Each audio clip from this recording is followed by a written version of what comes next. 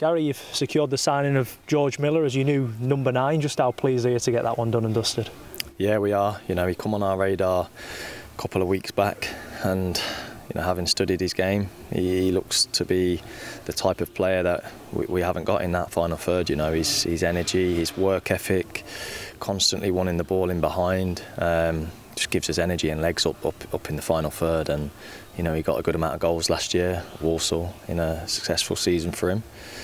So we want him to come in and do the same for us. You know, be a nuisance up top. You know, cause defence's problems in the league, and you know, he'll certainly do that because he's got, like, as I said before, he doesn't stop. You know, he goes for 90 minutes, and that's really what we were missing in that area. Yeah, 12 goals last season, and when you look at a fair few of them, they're from chasing lost causes, aren't they? Getting in behind, getting right on the defender's shoulder. Is it having a different type of striker? Was that the most important thing, do you think, in recruiting George in particular? Yeah, no secret. We needed legs. We needed legs. We needed willing runners, energy that can last 90 minutes. And like you say, chasing lost causes is one of the non-negotiables that I love in a football player. Fans love it. They love to see their strikers chasing, pressing from the front. It's the modern game now. You know, can we win the ball back from high up the pitch? If you've got strikers that can do that, you give yourself a chance. You know, so like we're delighted to get him over the line. You know, there was competition, plenty of clubs interested in him. So for him to choose us after the initial meet is really good. It shows that we're doing things right. What was it about him in particular? I assume you're going to have a long list of targets, aren't you, for each position? What made him the right person at this time? Well, it was more, you get a lot of names thrown at you, you get a lot of names put into you, but we actually did this one a little bit different. We gave a scout a player profile of what we want in a striker, what we feel we're missing, the types of qualities that player needs, and you know, he was one of a few that come back. So we really studied it, narrowed it down to a couple, and we felt that George was the one. George was the one for us, and like I say, we then meet the player, we present to him, show him what we want to do, what we expect from him. And from there it was good. We felt we'd done a good job. Myself and Cops met him and made him feel part of it. He loved the training ground, the stadium, and you know, it was nice to get the deal done quite quickly. At the age of 23, on the back of his breakthrough season in terms of week in, week out football at League 2 level, 12 goals under his belt as well. Do you feel you're getting him at the perfect time, both for his confidence levels and the fact that you can still develop him into whatever he wants to be? Yeah, absolutely. You know, it shows his calibre.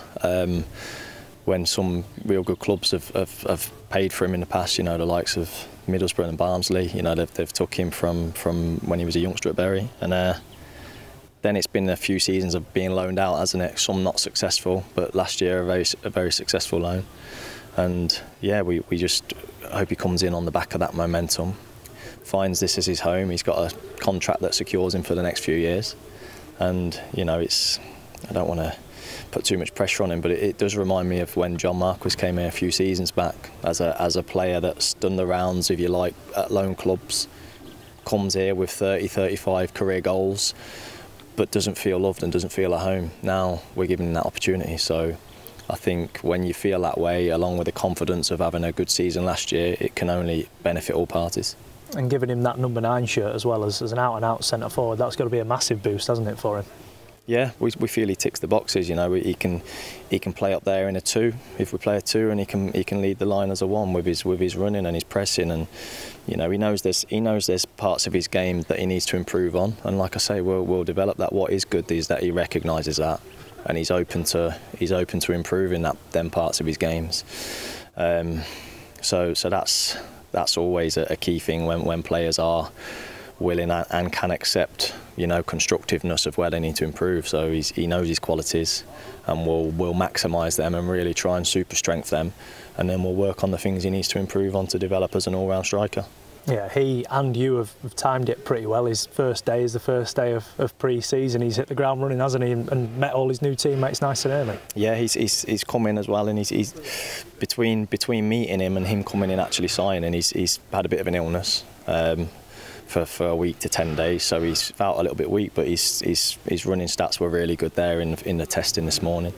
And he's just a good character. He's a bubbly character. He'll slot into the group perfectly, and I think the lads will love him. You touched on Harrison earlier on. He's joined Harrison now as your second summer signing. Those two pieces of business you must be really satisfied with.